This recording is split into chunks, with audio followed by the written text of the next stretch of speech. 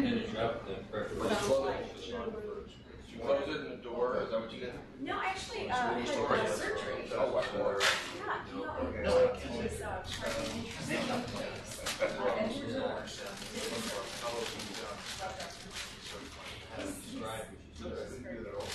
you can never see his. Are you serious? Anyway, Yeah, that's in fact, he thought she was she's very talented at one. had it meeting every 6 months, like every 2 months. Yeah, I just kind of I had damaged the nerve and it was good. wow. So anyway, I am giving this text to tell you. It's nice actually. You know, we share a lot of it. I think it's the first one I've done this. It's nice I think it's the first one I've ever. I think sure. But and doing a little bit of research on it, she said he never has seen all those years. Trip went smoothly. Yeah, it was very well. Okay. There's a little concern he was going over to get his son. So he said, You got it. and then he said upon more research, Oh. that it probably started out as Right, you had to drive back and Yeah. you got back. Well, my son was just anxious to leave when we get home, so we left. Like an hour after graduation, we were on the road. So anyway, just sort of whack everything off. So, Like up north of Denver. Yeah, it's about 2 so I hours. just have like Yeah. but he said that good elevation. It's a good elevation. You know that The obvious thing she has pain. it's actually. maybe after The story is pushing the surgeries top like of the over. It was like, this is older side. You know, it's just 7,000 feet. but You're used to it if you live there. just numbness. Well, I didn't cry, did I? Did you notice? Sure, Yeah. there's no women's broadcast to a couple of people in Wyoming. You go the whole Rammy Bagels. We got them. I just sat there and cried because I didn't want to. You can have blueberry bagels, but you can't have onion cream cheese. I know. I didn't want to get out. Sure you can. Yeah, like, you can do it. That was nice of them, huh? Of course, that goes into your personal account. No, that's Did you good. do these this year or last year? For Journal Club and a trip to Hawaii. Whatever. Well, you know you deserve it. You work so hard for it. It's so beautiful. It's not easy work. Try to squeeze money. I've had. Yeah, like that's a real art. You should write a book on I it. already had this case. I am going down to. But you're kind of like, you know, you're you give to the poor. You need your education. I can see it. It took a couple of days. It was really easy just to order. I'm just gonna get it. Boy, I Going to a really remote place.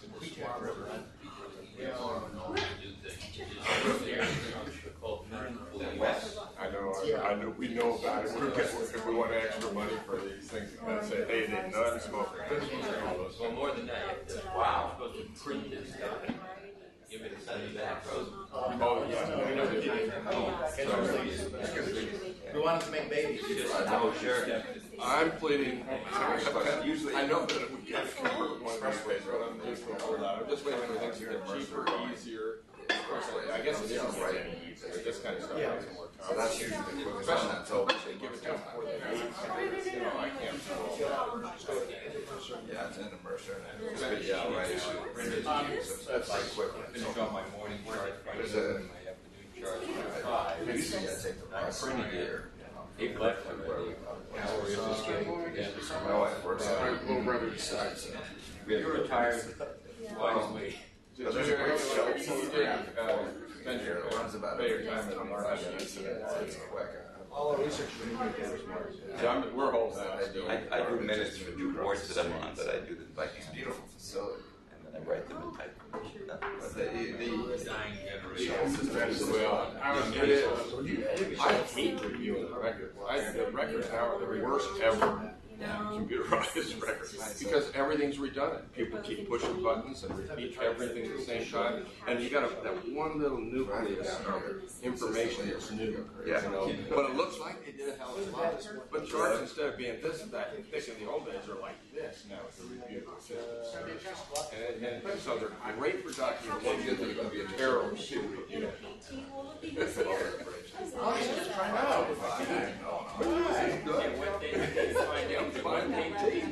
I spend half the time where, you know, our dates are on 4 pages before, after, and of course you got a date from somebody who printed it once, and then you know that's the date. I know, and then so many people access, and then all the nurses, you know, not learning everything. Can't you pick out video automatically? I would bet. I'm so used to one medical record. These guys that do their own, they know exactly where it is.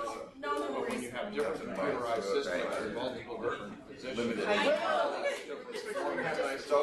I'd rather have an old fashioned. The one thing about it is that one more thing is we have redundancy. Right. Because as you know, well, I guess it's a great system. A lot of people have that all in there. It makes it look like the note is 4 pages long, but it's it is really nice. We have all these saved out there. YouTube format. Well, that's you know, when I do it, I do more serious. Are you still doing that? Yeah.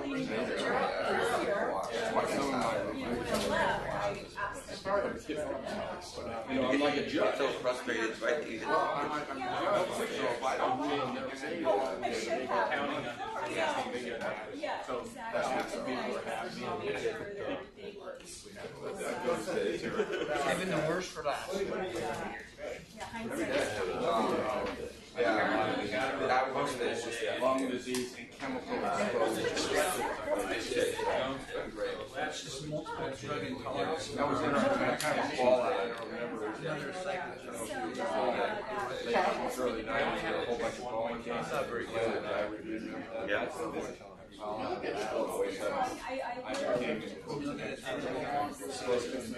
and just because it keeps sending me more, I learn more. So you kind of yesterday. Have you had any positives? You know, the nature of the review process is mostly silent. Thank you for doing that. Chronic complaints are unrelated. I never had diabetes, so I work right away. Still doing a fair amount of interventions. She got pulled. Yeah. So I was just saying that sometimes you don't get the best reviews, you know, and people review people online. So we've been a rule in their favor. In social media, people can share you no reason, just pissed off. I've got this. I got a bunch of airline stewardesses. Last airline, I got new uniforms. I got some of those. And they all think, you know, they stopped when the uniform, I'm still depressed and I lost air. You know, and that's kind of stuff. Not with an empty. But they're mad at me. They come in with a chip on their shoulder and say, no, that I have this positive with you. I don't see much. The only one that I can see is you and I were a patch with it. Oh, the somebody still keeps coming. Something else going on. Well, usually they blame it on seafood. One thing That's good. I see some red cedar in there. I see pollock, not big crab. crab asthma. Well, we usually see crab. I don't see much crab now. Pollock. Crab. I think they use the meat. My Asians eat my pollock. I don't think we eat much of it. But it's a big crab. We eat it as big crab. When people get out of the rain, well, that's where they discount the production line. It's interesting because it's cold crab. Crab is always oil. See how here they just habituate the production line. But enough of them still get I mean, the history is It's so typical and classic, and they get so much better when you look at them. And a lot of them have to get emergent evacuated. You know, just exactly. I wasn't able to do that for a while. So. But you get positive skin tests too, right? Skin tests are usually negative. Set up an Immunology. He uses a passive Sort of a modern It is close to that, isn't it? You just crush it like that. 500 milligrams. Liz does it in the lab. All I know is she has a sterile expectorant. I basically say that evidence, and I say it's still experimental as far as the challenges, but if you want to go challenge us, Dr. Altman, do it for us. Same thing like a lot of vocal cords and stuff. Greg, you need some, you got coffee? I got some water. I prefer to tell a lot of vocal cords. Sure. Although I see them. Have you heard about Gary, have you heard about the thing, the power air for the VCD people? No, I haven't. It's this variable resistance breathing device. And one of my speech therapist friends says she uses it with the VCD people all the time. So she uses it to train. I referred to I didn't know they were using that. That's what she uses. I had never heard of it before. She says it's really great for these people. What does it do? It's a variable resistance, so when you start closing down, it pushes harder, and when you stop closing down, it relaxes. From the air. It just changed my presentation. They wear it all the time, or at night? Not just when they have an attack. Wow.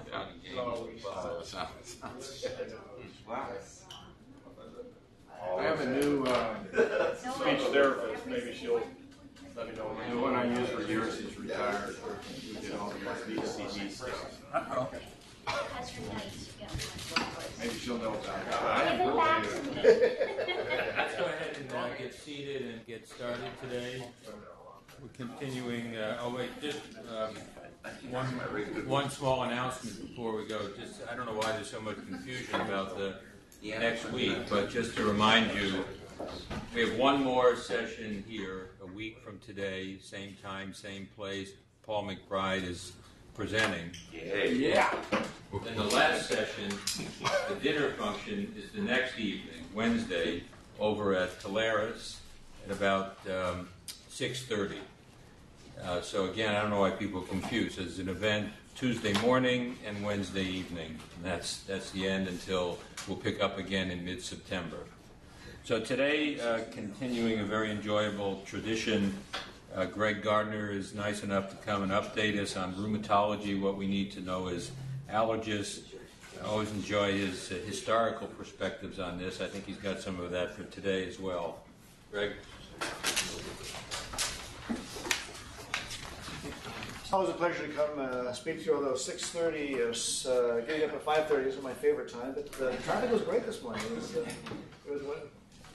So I've talked to you in the past about Pierre Auguste-Renoir and his rheumatoid arthritis, and also Raoul Dufy and his RA and his treatment with cortisone. I'm going to talk to you about another artist who had another rheumatologic disease. It's Paul Klee, who had scleroderma. This comes from an article from journal Pharos by Rick Silver, who's a scleroderma specialist. So Ted Harris, who died a few years ago, a very prominent rheumatologist, in the introduction to this article, talked about the narratives that patients tell us.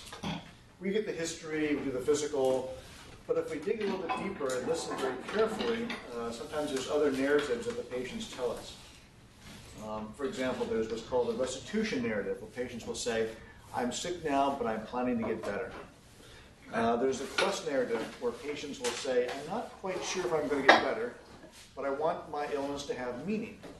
And so those are the people who are involved in fundraising for the AAAI or those sort of things, or lead self-help groups, those sort of things.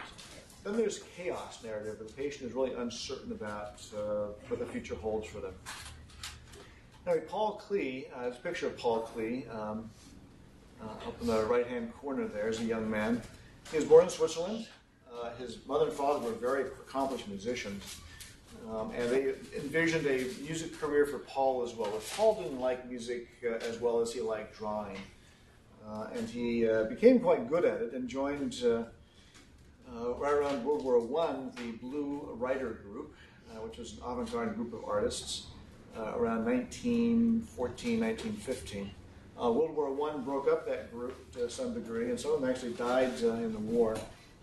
But he continued his art, and he became again, quite famous. He went to Tunisia, and there he found colors and things that he'd never experienced before, and that transformed his art. You can see he's a very expressionist type of painting. There's Southern Gardens after his Tunisia trip, and down below in 1922 it's called The Twittering Machine. And again, it's a very expressionist type of art. He was appointed to the Bauhaus in Weimar, which is a very prestigious art academy at the time. Moved to Dusseldorf later on. And in 1933, his life and career changed drastically. That's when the Nazi government took over and forced many artists, especially avant-garde artists, to flee. He and his wife went back to Switzerland. Some of the German painters who stayed in Germany were forbidden to paint, and their work was classified as degenerate. And this is actually Goebbels and Hitler attending one of the degenerate art shows, where they went around Germany showing how demented and psychotic these artists were. And a lot of Klee's paintings were confiscated and destroyed because of that attitude. Anyway, in Switzerland, his colors blossomed and became a little stronger in his style. But the Swiss were fairly conservative, and they had a sort of a lukewarm reception to his art. About 1935, he began developing Raynaud's phenomena. Then they got a little short of breath, and his skin began to get tight. This is what he says about here's an artist's description of Raynaud's phenomena. If you read down on the bottom, there is nothing more hostile than water turning into ice. Never before had I endured such pain in my fingers during such hot weather. Down below there is what's called captive. So that's 1940. This scleroderma was fairly advanced. He's painting how he feels as a captive in his own body. I love this. Look at this little graphic up there in the right upper hand corner. So he's diagnosed by 1936. Look at his art output. As this is graphing how many paintings he did per year.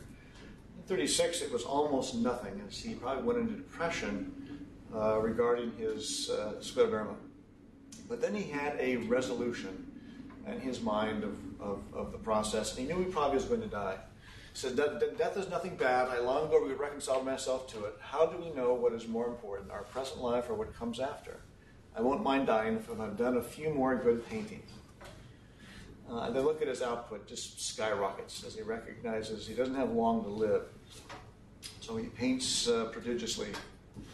And then finally, naturally, I have not struck the tragic vein without some preparation. Several pictures have pointed the way, and their message, the time has come. And down below is it's called A Sick Man in a Boat in 1940, as he crossed over the river Styx, is that image. And look at Paul Klee around 1940. You showed you a picture of him before. Look how thin he looks. His hands are tight. He dies not long after that, fairly peacefully, in his sleep from severe scleroderma. So what was Paul Klee's narrative? Ted Harris thinks it was a chaos narrative. I think it really was more of a quest narrative to describe what it's like but in art to have a severe, debilitating, life-threatening disease. I've always been impressed with the way he handled that, and it's a good example for me when I get my terminal illness, I guess. I thought I'd pick two topics. I think, what could I tell allergists that might be useful to them? So I picked one topic that we sort of share, and you probably will see some of these patients. But I picked the second topic that you probably won't even deal with at all, but is a fascinating story. And it updates you in some rheumatology. Have any of you seen IgG4 patients yet? They're out there, and we didn't recognize them until recently. This is a relatively new diagnosis for rheumatologists as well. So this is one of my patients as a former Microsoft executive, 45-year-old woman with a history of autoimmune pancreatitis, diagnosed by Bruce Gilland, if some of you remember Bruce, back in the early 2000s, comes for recent onset of low back pain. She also had a rising creatinine and found to have hydronephrosis by renal ultrasound. She's got mild hypertension, hypothyroidism, and the autoimmune pancreatitis. Examination, she's a little hypertensive, otherwise normal. Non-contrast CT shows periaortic mass involving the ureters, concerning for retroperitoneal fibrosis. Tissue biopsy shows fibroinflammatory tissue, found to have an elevated IgG level in the serum at 676. In our lab at the time, it was 8 to 140, so that was definitely elevated. But at the time, when Bruce made the diagnosis, he wasn't quite sure what that meant. Now we know. So there's a whole range of diseases which had names without a unifying pathology. Without them for many years. Some of you may have heard of these diagnoses. Mucklett's disease is this enlargement of the salivary glands. Kuttner's tumor, submandibular gland enlargement. Rhidell-styroiditis, which is enlargement of the thyroid. Chronic sclerosing aortitis, and on, including retroperitoneal fibrosis, autoimmune pancreatitis, eosinophilic angiocentric fibrosis. That sounds somewhat allergic. All these diseases, which simply had names, now have a unifying pathology, and that many of these patients will have IgG4 disease. IgG4 disease is predominantly seen in men, but not always. Generally age 50, so about my age group. And most of the work on IgG4 disease has actually been done in Japan. The first syndrome was autoimmune pancreatitis, and 6% of all cases of chronic pancreatitis are felt to be autoimmune in nature and associated with this IgG4 disease. First described around in 2003 in a patient who had autoimmune pancreatitis. Described on histology this lymphoplasmacytic infiltrate with abundant IgG4 staining plasma cells, as well as this very characteristic fibrosis. Hopefully, you'll take away some very basic points about this diagnosis.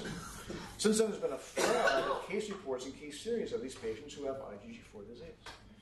John Stone, one of our colleagues in rheumatology, has really been a leading researcher and writer on this topic, and a lot of the review papers you will see, including one New England Journal from 2012, are written by John Stone.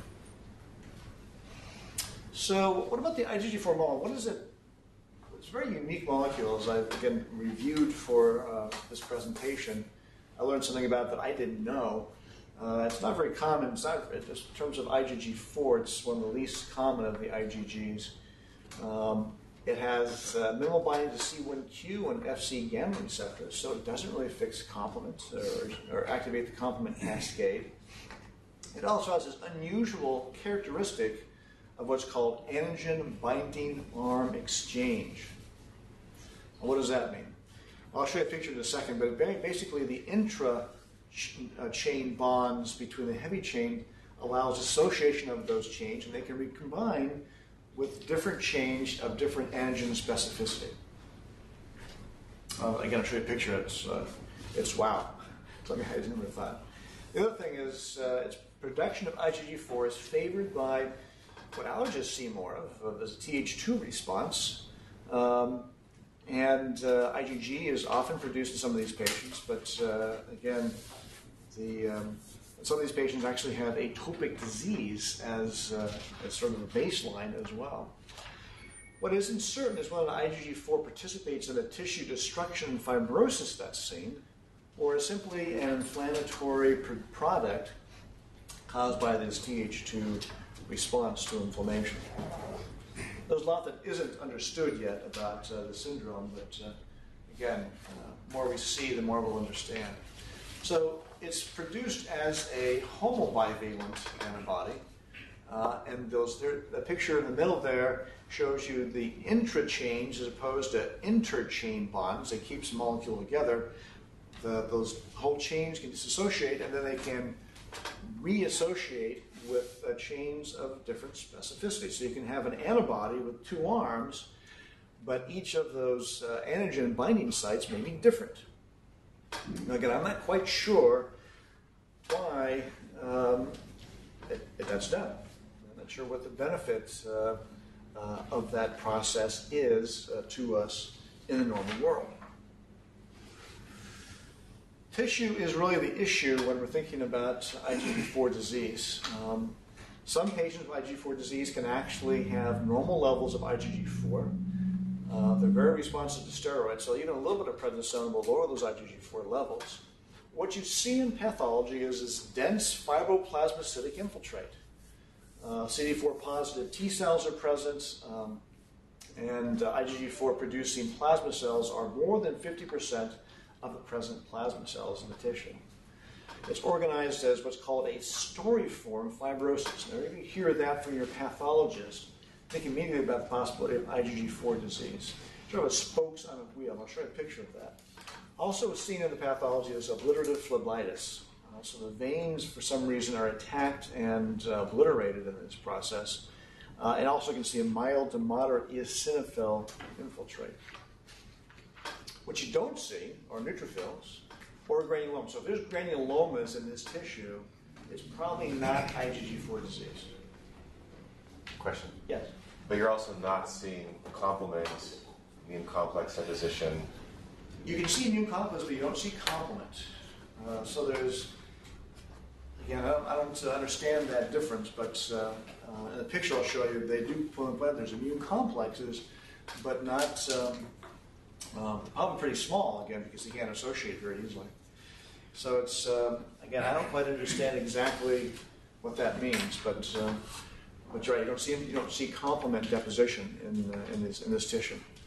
When the bonds switch over to bonding new antibodies, does it then fix complement, or is that? No, it still does not. The IgG4 FC portion for some reason doesn't bind complement at all. So even after it's switched chains with other molecules, it still doesn't. Right. Okay.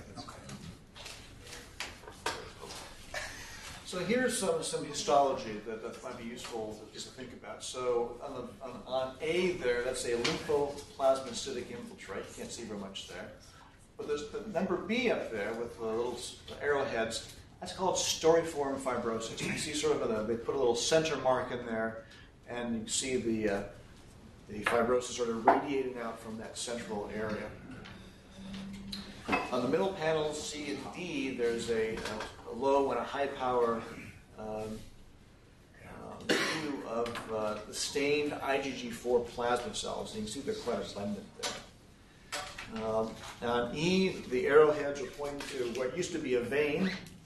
The margins of the vein has been completely obliterated by this process. And then finally, the bottom one is, see the longer arrows pointing towards a plasma cell, the arrowhead towards an eosinophil, and the smaller arrow to a fibrocyte or fibroblast. Again, those are classic sort of pictures of IgG4 disease. There is some genetics involved, and there's some SNPs that have been identified but not quantified. And again, this is a very new syndrome, and more information will be coming out. I'm not quite sure what sets the whole thing off. Is a TLR engagement important? And there's homology between H. pylori proteins and some of the pancreatic cell targets in this disease. Is it a molecular mimicry sort of process? Is it autoimmune? Stay tuned. We know there also is activation of Tregs, and a lot of IL-10 and TGF-beta is produced. TGF-beta is an important one for us rheumatologists because we know it's involved in scleroderma, causing fibrosis. So those two cytokines are important in this disease. So here's the mechanism. Again, what process causes it? Nobody's quite sure. Th2 predominant over Th1, Treg production, the right cytokines are produced.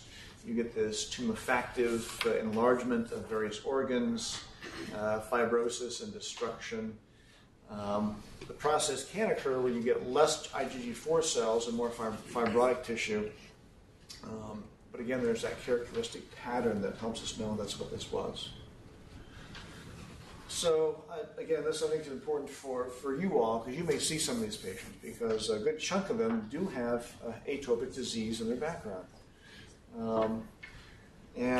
What you see clinically, a subacute enlargement of a variety of different organs, lymph nodes, etc. Let me show you some pictures of some of those tissues that can be involved.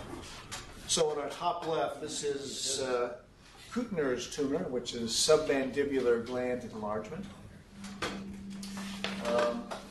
Down on the bottom is Rydell's thyroiditis, which again is this tumefactive enlargement infiltrated by IgG4 disease. This is the CT scan, and you can see the left main stem bronchus down there. It is partially occluded by this mass, which is IgG4 related. And the pathology is down on the bottom there. You can get pituitary involvement, to remind me about that. One of the things you can see, this is a PET scan. I'm sorry it didn't show up very well, but there are numerous lymph nodes that are enlarged. And John Stone, last year, as I was wandering around on the poster session, John Stone was there with a poster with one of his fellows, indicating that PET scan is a way to determine how extensive the disease is. It's not very common to have just one site involved. Often when you have this process, it's more than one site that's involved, and the PET scan or CT scan can help you determine how much of the tissue in the body may be involved by this IgG4 disease. And this is a case, we actually see quite a bit of retroperitoneal fibrosis. We're sort of a retroperitoneal center in rheumatology at the U. Let's see if my arrow will work here. That's not going to go up. Anyway, can you see the aorta there? It's sort of encompassed by this tissue mass. That mass can get big enough where it interferes with the ureters, and patients often present with RPF with back pain from hydronephrosis. You also can get inflammatory aortitis with this as well. Here's Mucklett's disease, and the current patient looks very much like the historical patient from the 1890s. See, this patient actually has enlargement of his parotids. Some indica glands are enlarged, and he's got dacroadenitis as well. Again, enlargement of the glands that supply liquid to the eyes. So he has multiple organs involved, and I bet if we PET scanned him, we'd probably see some more areas that are involved as well. This is Mucklett's disease, now identified as IgG4-related disease, which is the official name currently of this syndrome. Here's a patient with autoimmune pancreatitis, and you can see that strip of the pancreas. Not used to looking at CTs of the abdomen. That long sort of tissue mass thing is kind of coming down over there. Is there another thing you can get? This patient has is tubulointerstitial nephritis, which is more recently recognized, associated with this IgG4 disease as well. So as time goes on, we'll probably figure out more and more things that are associated with this. There's my arrow pointing towards the pancreas, and arrow pointing towards the tubulointerstitial nephritis that occurs with IgG4 disease. We've also seen several patients in our clinic who have this inflammatory thoracic and abdominal aortitis. This is a series of patients. They found 51 cases out of a total of 232 cases, which were IgG4 related. This is from thoracic surgeons who are looking at these patients. And they found that a lot of these patients actually were female. So the ages there, underlying diseases. And again, very fibrotic involvement, inflammatory involvement, and fibrotic involvement of the adventitia, with secondary involvement of the intima that causes the whole thing to look very inflamed and edematous when you look on CT or MRI scan at these aorta. I got a close-up of the fibrosis that's occurring in these patients. You see these on CT; they're quite impressive. You get very thickened, edematous tissue that luckily responds fairly impressively to steroids. So how do we make a diagnosis of IgG4 disease? High degree of suspicion. Acute phase reactants may be normal. IgG4 is elevated in a majority of patients. And it's you want to see it sort of isolated as opposed to part of hypergammaglobulinemia. And again, I mentioned before, tissue is the key in IgG4 disease. Imaging, CT, or PET can help us determine if there's a more extensive disease outside of the target organ that we might be able to follow. And as I mentioned, these patients are really, really sensitive to steroids. That's luckily, this thing is relatively easy to treat. Depends on the amount of fibrosis, though. If there's a lot of fibrosis there, patients won't respond that well. If there's not much fibrosis, they will do quite well. It's usually a modest dose, moderate dose of steroids with a taper over 3 to 6 months. Other things such as methotrexate, azathioprine, and mycophenolate have been used as steroid-sparing agents and remission-maintaining agents. Johnstone has championed the use of rituximab for these patients. Anybody here have experience using rituximab in any diseases? So some do. Yeah, we use it a lot in rheumatology these days for all kinds of things. It's Ganesh Raghu, who I work with on Fridays. He and I have a rheumatology pulmonary fibrosis clinic. He thinks that it's all we use in rheumatology is rituximab. We use so much of it. But for patients who don't tend to respond to steroids very easily for some reason, we think there's still active disease, rituximab has emerged as a very impressive agent to treat these patients. I've seen several patients with hypertrophic pachymeningitis, which is thickening of the lining of the brain, which also is IgG4 related. Again, they have an absolute impressive response to rituximab at reducing their symptoms and evidence of inflammation. The outcome is not quite clear yet. It appears that these patients do pretty well, again, if we get them before they fibrose. But long-term data is not available for a lot of these patients because, again, we haven't recognized the syndrome. I can tell you, though, that taking care of a lot of people with retroperitoneal fibrosis, it tends to run a course. You treat them with steroids and methotrexate, and then after 2 or 3 years, you begin taking the medications away. And after a period of time, I keep CTing them, and nothing else shows up. So I think there is a definite period of time where inflammation is present. You treat them, you taper the medications away, and the disease doesn't appear to come back. The first patient I presented, Microsoft executive, she has done quite well she was on prednisone and methotrexate. I tapered her down, left her on a very small dose, and she seems to be doing quite well on a very small dose of methotrexate without return of any of her manifestations. Can I ask you a quick question? With the pathology and the staining for IgG4, what I've seen from a few cases is, especially if it's late in the disease and that can be lost, that you no longer stain for IgG4, but you see the other pathologic findings. Is that common, and do people usually diagnose that as still IgG4? You know, I don't have a lot of experience with that, but I would have to say probably yes. The features are characteristic of that.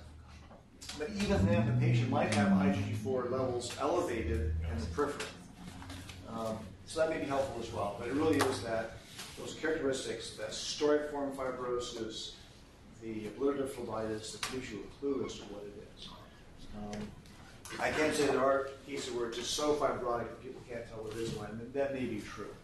And as you look at some of these patients with retroperitoneal fibrosis, what also seems to happen is they come down to a certain level. It doesn't always go away completely. There's always some fibrotic tissue left behind. It doesn't resolve entirely. That's a fascinating condition. I'm surprised allergists haven't really heard much about it yet. But you talk about a total hypergammaglobulinemia with the 4 component, but has anyone looked at specific epitopes with respect to reactivity of these IgG4 molecules, if they've directed at one thing or another? The only thing that I'm aware of, again, is this reactivity with proteins of H. pylori. Again, there's some homology between those proteins and the proteins that seem to be attacked in autoimmune pancreatitis. So again, there's some molecular mimicry involved. Is the only thing that I know about. But that's a great question, and I'm sure at some point people will start looking at those and using various libraries to try to determine if there's, what are the antigens that are being attacked in this situation. Great question. What's thought to be the mechanism with the rituximab? I mean, you have an elevated IgG4, and then you magically make that go away with rituximab. What is it target? That's a fascinating question. So we use it for a lot of diseases like, I think I talked about Wegener's granulomatosis, rheumatoid arthritis, various forms of vasculitis, pachymeningitis, all kinds of different things. But it's a CD20 depleter, and CD20 is present on teenage B cells, not on plasma cells or memory cells. So one would ask, how the heck does taking out a teenage B cell affect your plasma cell production of IGs? And it's kind of something we don't know about the immune system, and so it must be that those teenage B cells are very important in either T cell help or elaborating BAFF or other B cell activating factors that keep those plasma cells working and active. So I can't really tell you. I don't know if anybody really knows as when you deplete those teenage cells, why does it affect your plasma cell production of Igs? Yes. Last time I read about this disease, it was still pretty much in question whether the IgG4 was pathogenic or not. Is there because it's usually felt to be anti-inflammatory, is there an animal model that's been developed where they can see if there's passive transmission disease if they give the IgG4 or something like that?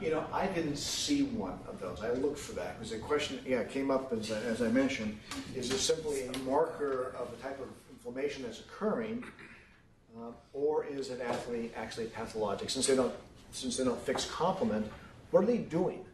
And are they involved in destruction of the tissue? So stay tuned. What happens if they're atopic disease when you treat it? I don't know. That's a good question. Of course, anything you give rituximab to gets better, right?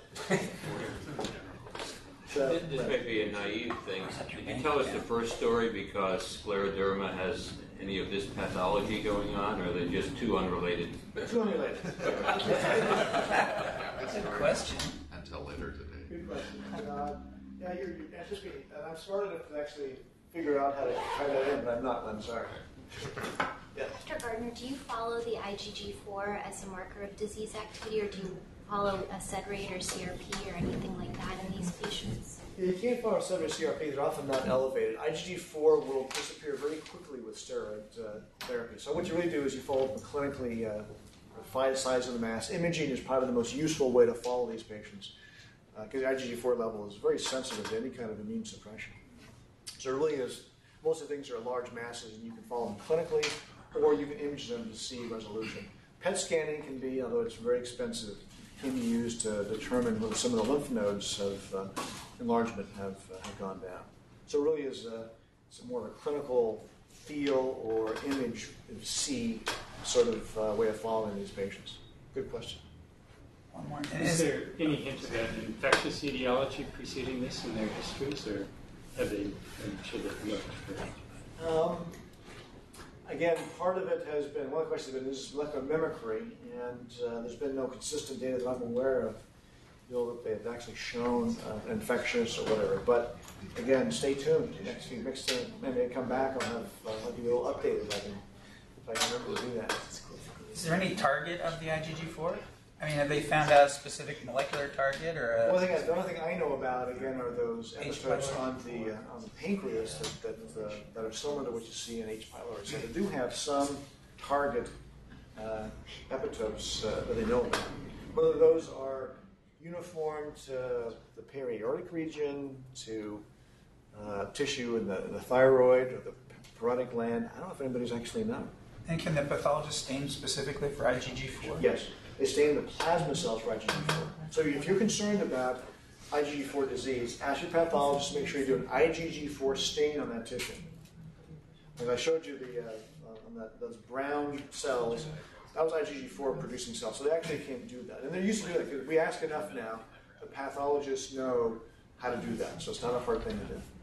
And they don't see it in tissue, they just see the plasma cells. They don't see where it actually goes after that? Yeah, they can't stain IgG4. Nobody's done that I know of any IgG4 like a sandwich sort of process to find out where the IgG4 molecules are.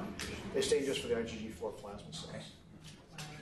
I don't mean this facetiously, but has the alternative medicine community picked up on this? Because it actually fits right into the theories about elevated IgG4 and hand inflammation. No, I don't follow that literature, so I don't know. I didn't realize that they knew about it. So. Right. Don't let them know this. Sounds like Is a normal IgG4 a good way to rule out the disease? No. Okay. So again, IgG4 is elevated in 70-80% of people with IgG4 disease. So the way to rule it out would be tissue, where you see neutrophils or granulomas, which will tell you something different. Let's go ahead in the last 20 minutes. Let me tell you about something that you probably don't even think about. You don't think about it at night because why do humans have uric acid and all other creatures don't? I'm sure you lay awake at night thinking about that, right? Just last night. So I'm going to teach you a little about gout, which is it's actually a fascinating story, and I'll try to do it in 20 minutes. It's a classic gouty patient. You probably remember it from your residency. 45-year-old Filipino-American male with a history of mild hypertension who comes to your clinic with 1 day of severe pain in his left first toe and medial ankle. He's unable to walk on it without severe pain, and even the sheet on it is uncomfortable. He had similar yet milder attack a year ago. He's on hydrochlorothiazide, he drinks lots of beers, he's overweight, he's got hypertension, he's got severe redness and swelling of his ankle and first MTP. His uric acid, though, level is normal at 6.7. So does that dissuade me that this is gout? Absolutely not. So here's somebody with from the teaching slide set with classic gouty arthritis involving both the ankle and the first MTP. Look how red and painful that is. And there's a picture of the crystals. They're yellow one way, blue the next, under polarized compensated light. Long, thin needles. They actually look painful when you look at them with a microscope. And this is an old disease. My patients in North Carolina used to call this the gouch. I thought that was very appropriate. This is from the 17th century or 18th century that showed a little devil coming up in the middle of the night and gnawing on your toe. It's such a painful thing.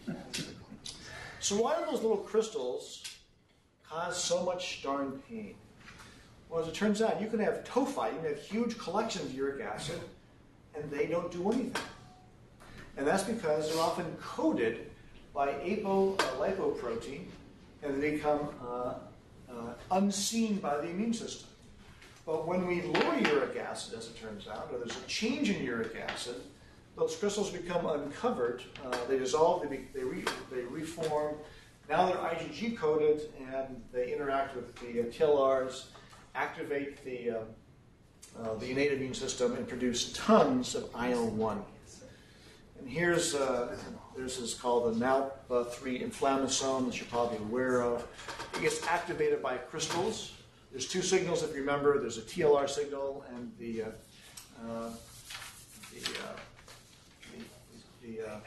internal TLR, and that becomes a capsase activator, which then cleaves pro-IL-1 to IL-1, and that gets released into the circulation.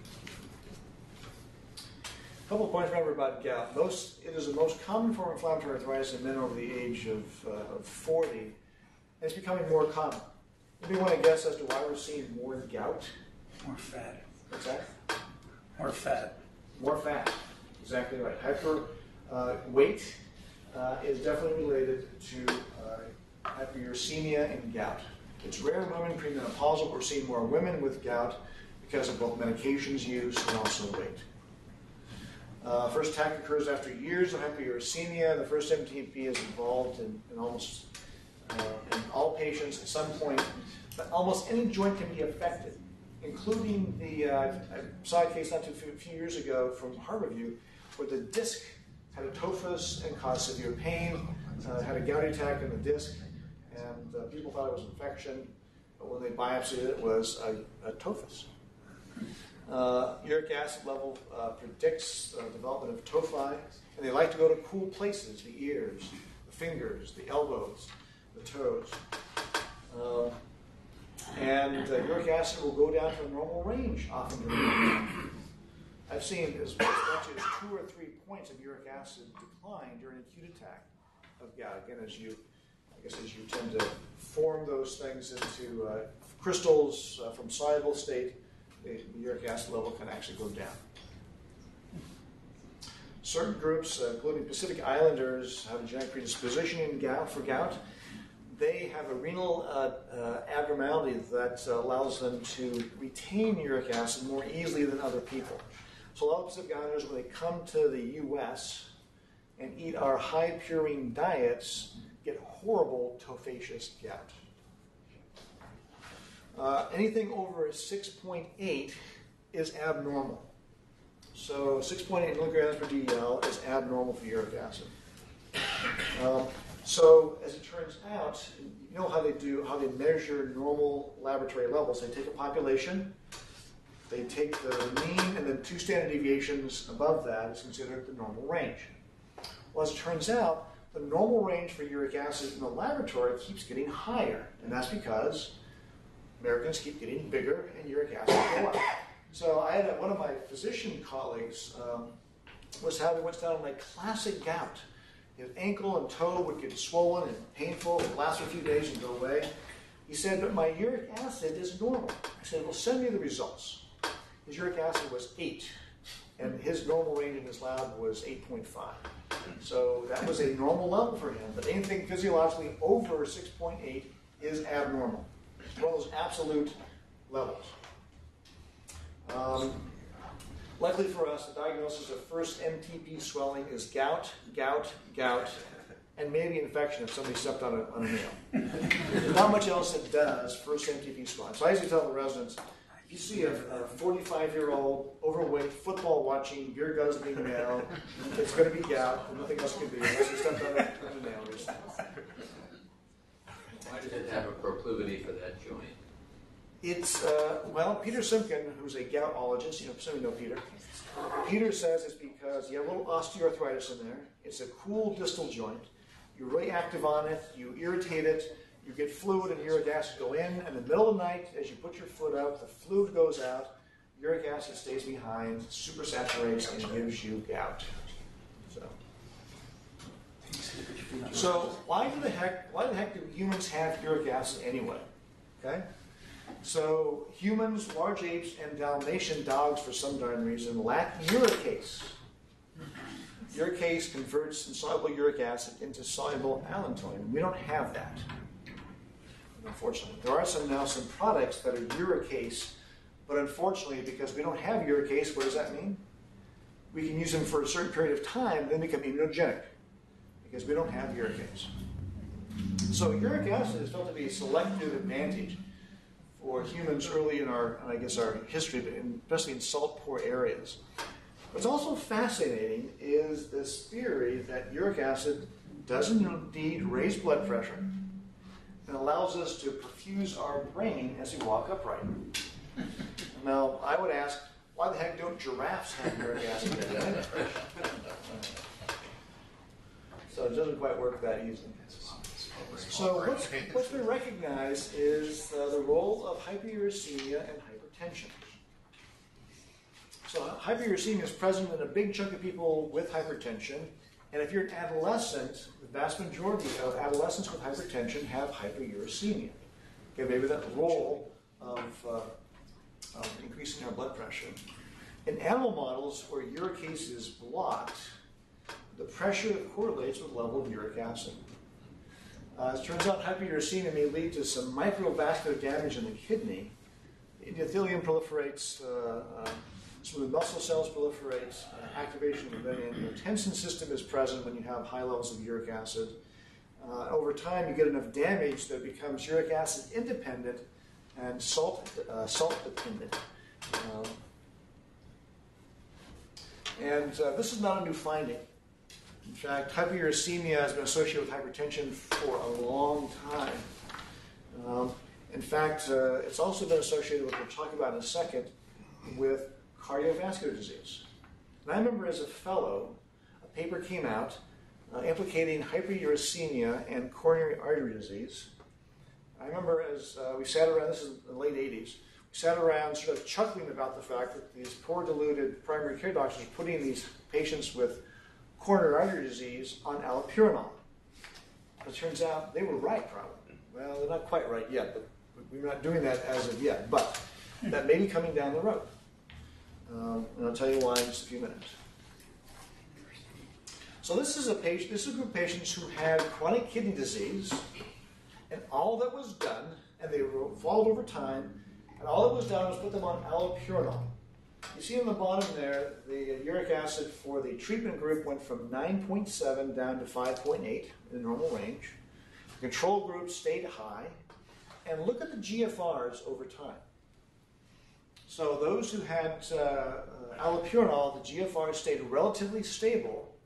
For those who had continued hyperuricemia, the creatinines went progressively higher.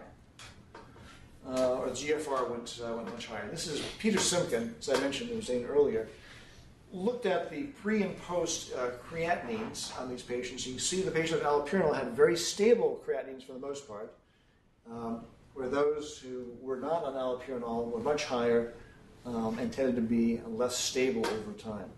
So again, this role of hyperuricemia as a possible risk factor for more rapid progression in patients with chronic kidney disease has been identified. This is a study from Turkey doing sort of the same thing. Hyperuricemia without gout, allopurinol group. What happened to their GFR if you this is GFR. This is GFR. This is improved and true with allopurinol, where if you had the controls, didn't improve at all. Again, implicating the possibility of hyperuricemia or allopurinol as a potential protector of GFR in patients with underlying kidney disease. What about stones? What's that? Kidney stones. It also decreases kidney stones as well, although that wasn't the major cause of their CKD. But good point. So how does uric acid induce damage? This is from a review paper in renal failure in 2012. So it affects endothelial dysfunction, impairs nitric oxide production and release. You get increasing oxidative stress through xanthine oxidase, keep that in mind. You get LDL oxidation and lipid peroxidation, flame activation, vascular smooth muscle cells proliferation, and pro-inflammatory cytokines are present when high levels of uric acid are present. As it turned out, xanthine oxidase, which I didn't realize until I prepared for this talk, is a superoxide-producing enzyme, and allopurinol inhibits that. So it might be that the allopurinol is doing some of the work that we think lowering the uric acid is doing. And again, just to reemphasize this point, that hyperuricemia is associated with kidney injury, damage, dysfunction. And again, Rick Johnson, who used to be here, some of you may know Rick Johnson, was a nephrologist here many years ago. He's now at the University of Colorado. Here's another interesting caveat to hyperuricemia. And one of the reasons why hyperuricemia may be more common these days, it is from high fructose corn syrup. Introduced in 1967, it's a common sweetener. Does anybody have their high fructose corn syrup drink with them? The answer. So, the most common cause or source of high fructose corn syrup is sugary drinks, fruit juices, and also sodas. So we've gone from 0 to 29 kilograms per year per person in the United States. So all of us here have about 60 pounds of high fructose corn syrup that we eat every year. Yeah. Somebody says, I hardly drink that many sodas, but we're supposed to drink 43,000 sodas in our lifetime. You have to work at that. Anyway, as it turns out, fructose is a primary sugar. Sucrose that we often eat in our cereal is a combination of glucose and fructose. So we all get some fructose in our diet, no matter what kind of sugars we eat. Fructose depletes ATP, which then revs up the purine system and increases the production of uric acid. High fructose diets are also linked to obesity, hypertension, hyperuricemia, and also insulin resistance. That's the other thing that it can do. So it's one of those things that can really affect the metabolic syndrome that is so associated with hyperuricemia. So I love this. This is from, I think Dr. Choi did this. So let's look at sweetened soft drinks, diet soft drinks, fruit juices, and apple or orange. What the risk of gout is by a dietary questionnaire. And you can see those who have the most sweetened soft drinks have the highest relative risk of gout. But even apple or orange did that as well. So that's a little bit concerning. So I said here, Pepsi generation equals the gout generation. And an apple a day puts the gout in play. And again, free fructose, they try to estimate the amount of fructose people are eating, again, indicating that there is a dose relationship between the risk of gout and the amount of fructose that you eat. Actually, 100 years ago, Sir William Osler suggested a diet low in fructose for gouty patients. Men with the highest intake of sweetened soft drinks have an 85% higher risk of gout than those who hardly use them at all. And then we've actually talked to our patients now about reducing their use of fructose when they do have gout as a way of trying to lower uric acid levels without pharmacology. I mentioned about insulin resistance as well. And then I think the final point I want to make is that hyperuricemia has recently been identified as a cause of increased total mortality in patients, probably through cardiovascular disease.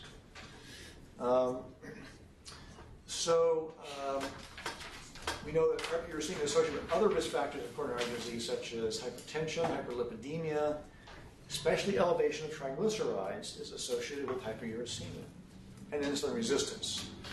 Xanthine oxidase activity is increased during cardiac ischemia and heart failure for the reasons I've already mentioned. And then treatment of inhibitors of xanthine oxidase has a favorable effect on endothelial function and myocardial oxygen consumption in experimental models. Is uric acid prognostic in men and women at risk for cardiovascular disease when you control for the other risk factors? And this is a study that was done in Cleveland at a preventative coronary artery disease clinic. So people who are at risk for disease or have some early changes are referred to this clinic. They looked at 3,000 patients between those years, and they put their uric acid levels into quartiles. This is milligram per DL. Then they did a multivariate analysis of other cofactors, and here's all the things they tried to control for, is they tried to isolate uric acid as a potential risk factor for progression of coronary artery disease. Here's a survival by quartile of uric acid. You see there's a very nice dose relationship between survival and uric acid levels. The highest quartile having the highest mortality rates. And the major cause of death was actually coronary artery disease. So here's what they looked at in terms of multivariate models. You can see the relative or the hazard ratio for patients who had various levels of various other risk factors. But uric acid definitely plays out as an independent, significant risk factor for all-cause mortality in this patient group. And I want to point out for each increase in 1 milligram per DL of serum uric acid, the risk of death rises by about 26%. Here's a more up-to-date study from 2013, just hot off the press. This is from Taiwan, Lin and his colleagues. Again, they found the exact same thing, that uric acid levels were predictive of all-cause mortality. One can argue there's other risk factors. They've got probably hypertension, they've got other sorts of things. But when you control for this, again, uric acid comes out as an independent risk factor for this process. And I'm sure you can see that very well, but again, indicating that this is the cardiac mortality also is related to hyperuricemia, as is the all-cause mortality. So this is done by one of our colleagues, Andy Luck, who used to be at the VA, now is in private practice. He actually looked at the VA database. And this is a fascinating study. So he looked at mortality by use of allopurinol with the theory that if you lowered uric acids, patients might live longer. But look what he found. So if you look down here at the uric acid levels, at the initial uric acid in this group of large number, 9,000 patients, the initial uric acid was 8.2. After 7 years, it was 7.5 in the treatment group and 7.2 in the control group, both still elevated. But if you look at the actual results, those who were in allopurinol had a lower death rate than those who were not in allopurinol, even though the uric acids weren't that much different. Again, asking the question, is it hyperuricemia or is it allopurinol that tends to modify this risk?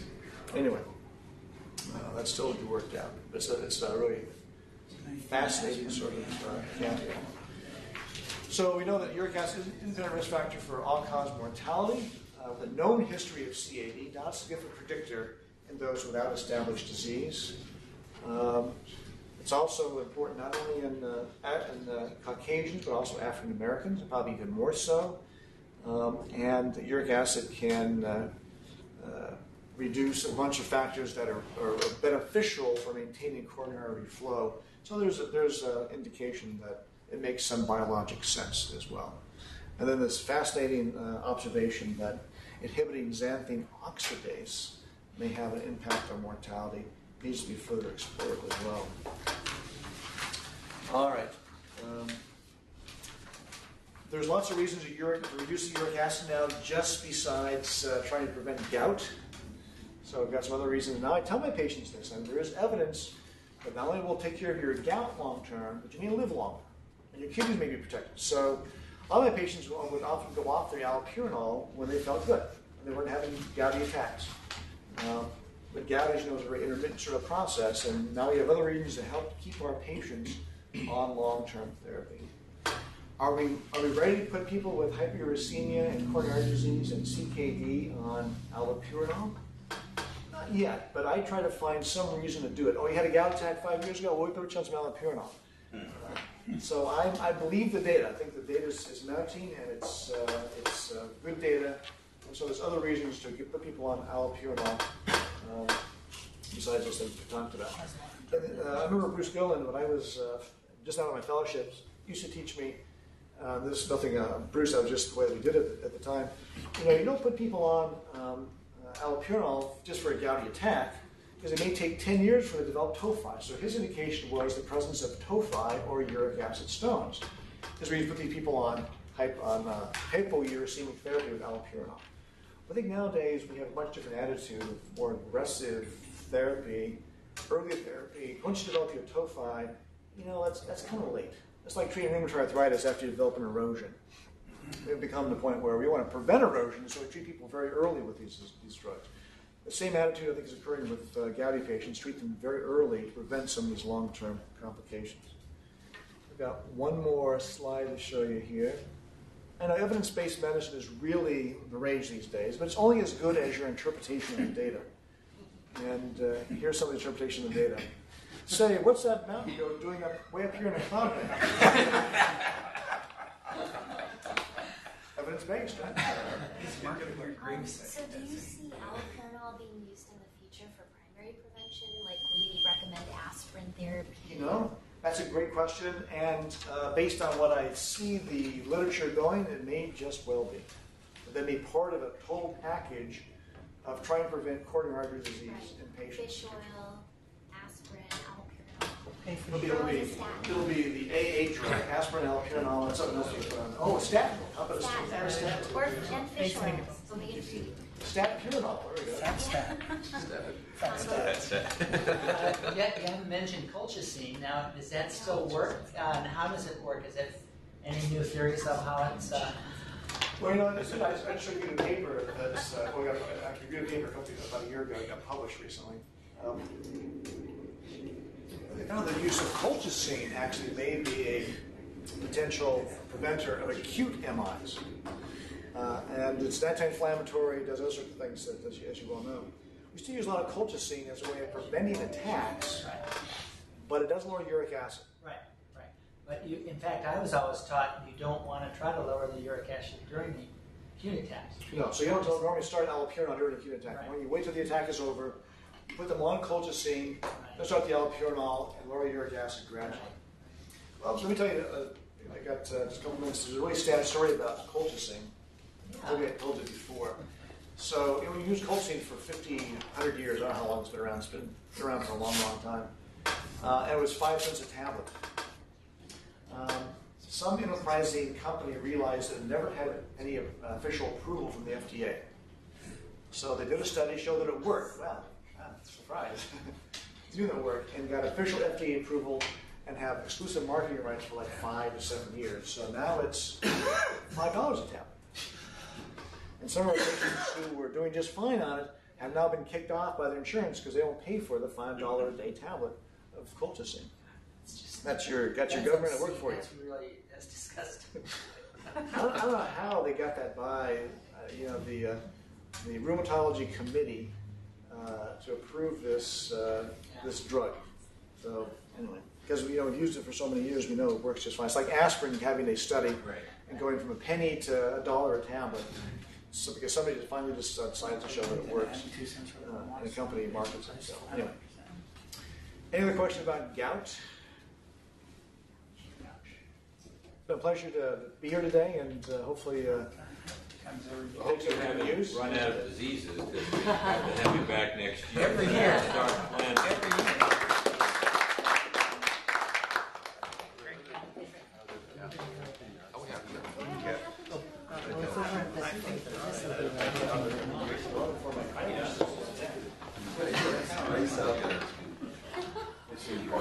Nice.